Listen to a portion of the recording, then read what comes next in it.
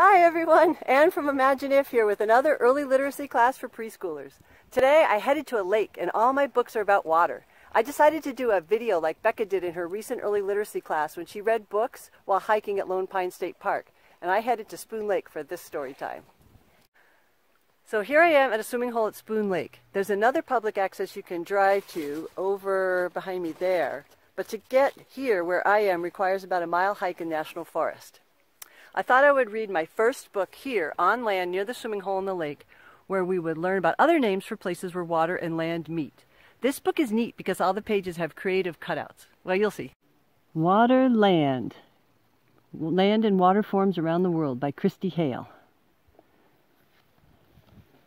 End papers are blue, like water. Oops. And these end papers are tan, like land. There goes our dog into the water. Water, land. Lake. See that cutout there? Island.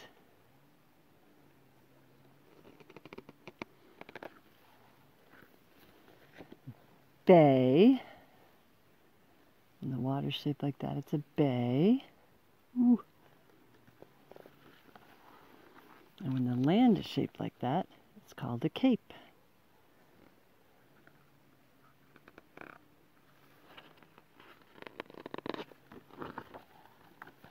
A strait. And the water goes like that between two pieces of land. And an isthmus. When the land does the same thing, it's like a land bridge. Oh, here's a system of lakes, like where we live. And if it's a system of islands, it's called an archipelago.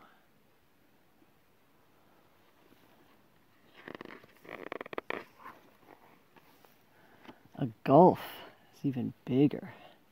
See, there's a town way over there. That's a big bay. It's called a gulf. And a big piece of land, that same shape, is a peninsula.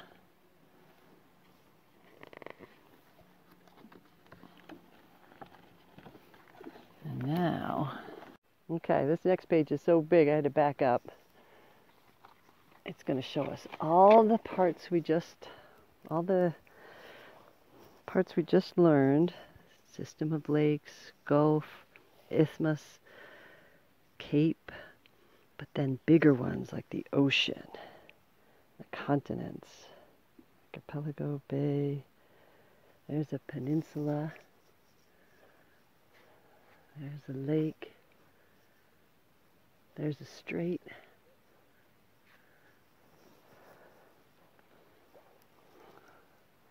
And there's Spoon Lake.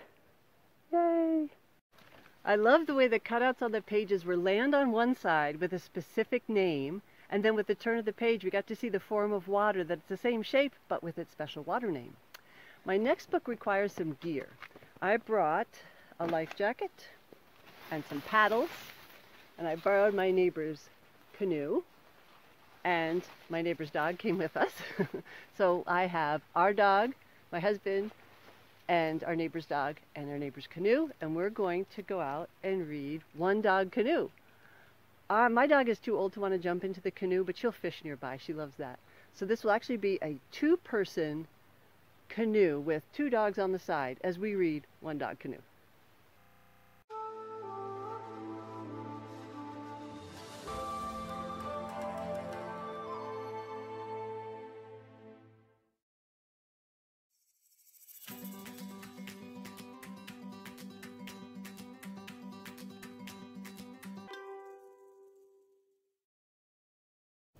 One-Dog Canoe by Mary Casanova, pictures by Hoyt.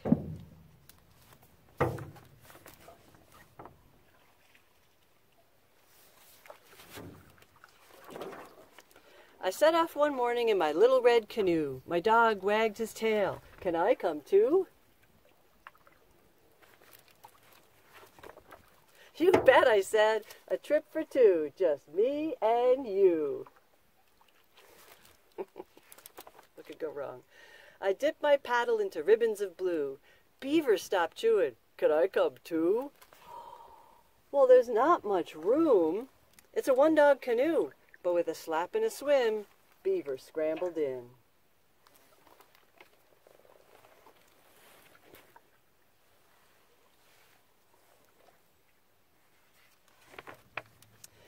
I swished past ferns where dragonflies flew.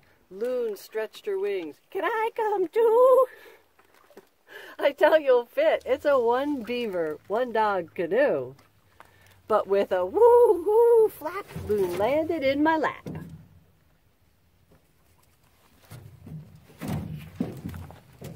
Silently we glided under silver webs of dew. Wolf peered from the pines. Can I come too? Maybe next time. It's a one loon, one beaver, one dog canoe.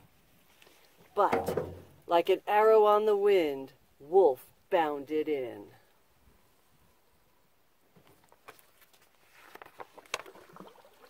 Still I paddled on in my little red canoe. Bear slid down a tree. Can I come too? We're pretty darn full. It's a one wolf, one loon, one beaver, one dog canoe.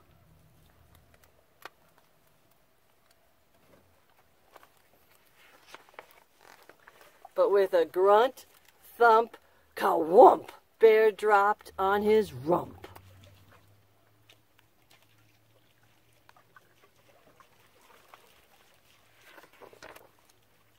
I J-stroked and C-stroked, what else could I do?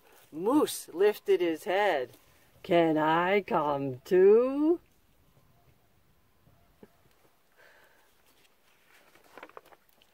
Oh, you'll do us all in. It's a one bear, one wolf, one loon, one beaver, one dog canoe. But with a toss of his rack, Moose climbed in the back.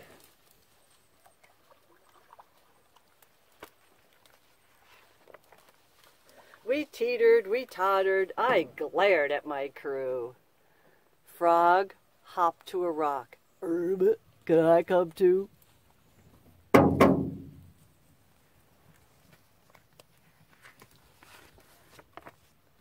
Frog, can't you see? It's a one moose, one bear, one wolf, one loon, one beaver, one dog canoe. But with a leap,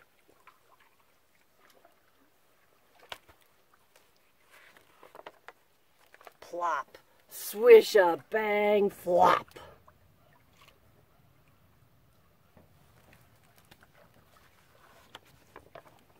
We sputtered, we splashed, we swam, drip dried on the sand. Sorry, Beaver said, we should have listened to you.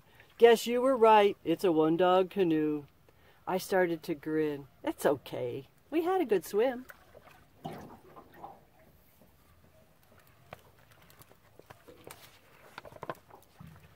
Then together we bailed till my vessel was dry. With a push, a swoosh glide, we waved goodbye.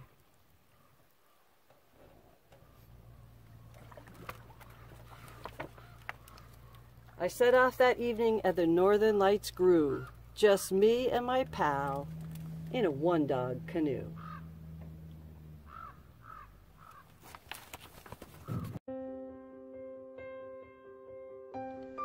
I loved reading that story while floating around in a real canoe. Also, all those animals live on this lake, or they could, although none have ever asked to ride in the canoe, except for maybe Lucy.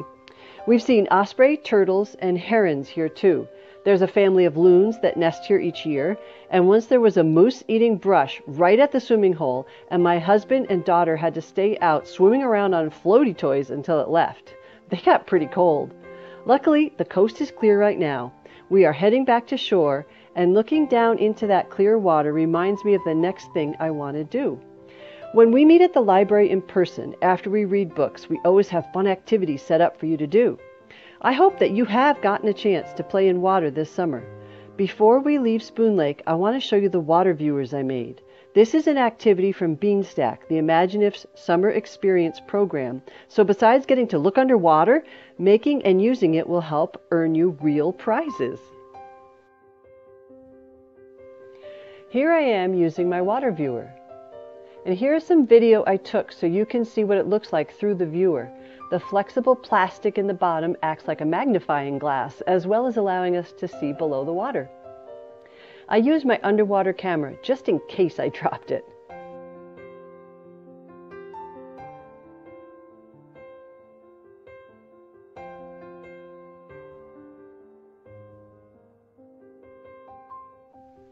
Hey, I wonder what I look like to the fish. I think it works both ways.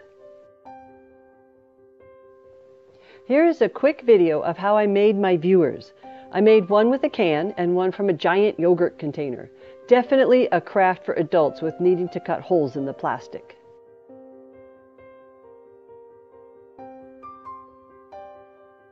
If I were to make them again, I would trim off the extra clear plastic wrap. The way I left it long allowed it to float around. Sometimes it floated into my view. Okay, time to head home. I sure had fun at the lake. Maybe you can tell me about the fun activities you do to beat the heat, even if you're not on a lake, or a river, or a bay, or a strait, or a gulf. Bye till next time.